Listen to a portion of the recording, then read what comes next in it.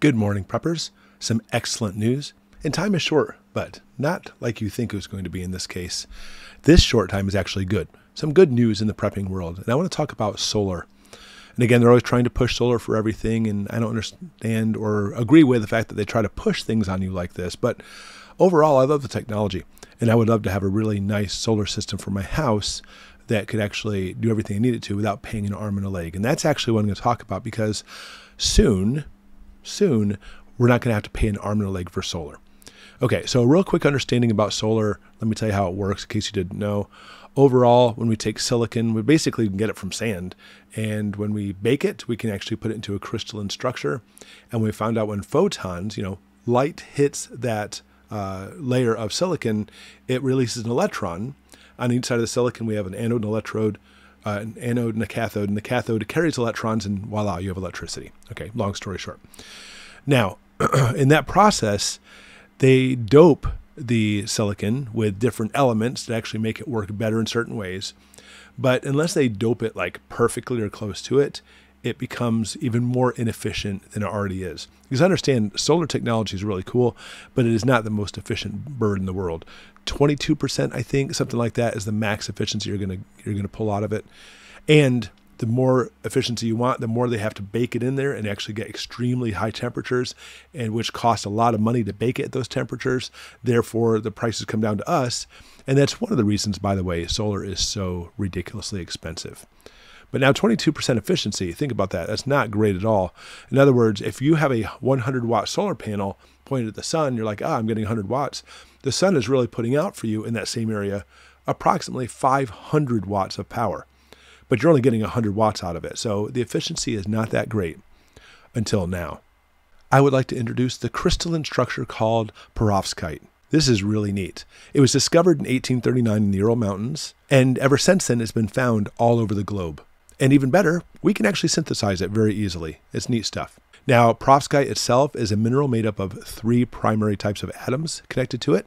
Calcium is in the center, oxygen atoms in the middle, and titanium in the corners. Basically makes what's called calcium titanium oxide. And this stuff is really cool. It actually works better than silicon as far as releasing electrons. So when actually photons hit the perovskite, it actually produces more electrons, therefore produces more of a voltage for you. Better yet, no baking required. You don't have to bake it.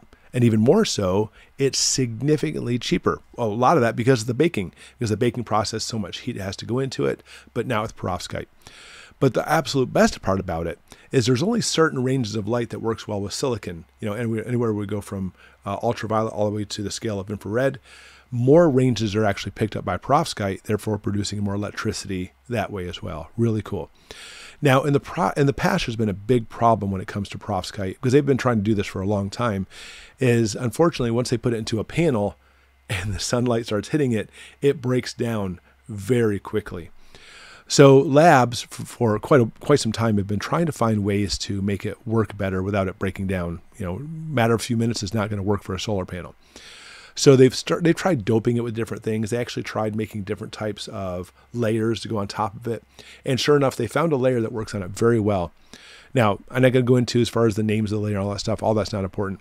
But either way, now they've successfully made perovskite solar panels with layers on it that works better than regular silicon panels. And it's much more efficient. It's much more flexible. And the list goes on and on. So far, we're looking at over 30%. From some of the data I've actually seen, says upwards of even 40% in some of the different types of layers they've made so far. So twice as efficient, possibly more than twice as efficient as regular silicon panels. However, not near the price. But of course, this is all brand new and everything's coming out. It's always very expensive at first, and then over time, just wait, the prices start coming down. In fact, it probably won't even be available for your solar system, probably at least a couple of years, maybe even 3 or 4. But I mean, for me, I'm not in a position right now to buy solar. But who knows, maybe in 3 or 4 years, I might be there, or maybe I'm saving up my money for it. At that time, you may be able to get these new perovskite panels, and they work far better than your silicon panels. In fact, check this startup out. Swift Solar, leading with technology, using cutting-edge science to engineer breakthrough photovoltaic technologies. All right, here it is. Look, Perovskite tandem voltaics. So what they've actually done is taken the perovskite and actually double layer it. And notice double layers will actually pick up different types of bands of light, making it even more efficient. This is cool. So silicon, they're saying they're pretty efficient, pretty low cost. I don't know. I price this stuff out, not so much. And they're definitely not lightweight, by the way. If you ever get a solar panel, even a small one for like maybe your solar generator, no, not at all. But perovskite single junction is twice as light, but putting them in tandem, actually have 2 layers of the perovskite on there, actually makes them twice as efficient as it was before. They're saying 30% plus. Again, what I've read actually be even higher than that. And the cost extremely low in compared to silicon panels, and very lightweight as well. Look at this. So here we can see in the lab, this person who's got his glove on holding one of these perovskite panels. Solar 3.0 is coming. But they're saying this is going to be a whole new revolutionary wave in solar, for the fact that it's not going to be like these super rigid or semi-rigid panels of silicon, but these actually can go on practically anything because of their lightweight, because they're moldable and such. Like maybe we'll see far more cars with solar panels on them. Of course, a lot more buildings and everything else is what we're looking at for solar. So on here, they actually did a TED talk about it and stuff. It's really, really cool stuff, which makes me super excited. So as time goes on, keep an eye out for this, because we're definitely going to see some serious changes coming in solar. And again, if you're not in a position to buy solar now, but maybe in a few years are, this may be something you'll be looking for. They're actually in some ways talking about how the perovskite and silicon will work together. To me, that seems like they're taking a step backwards. But the perovskite can easily replace the silicon panels to be cheaper, more efficient, produce more power for you, more flexibility and everything else. So finally, we're starting to see a break in the solar technology. I mean, they're already trying to put it everywhere anyway, which in a lot of ways I like that we're doing this with solar. But again, trying to push it on us, maybe not the way to go.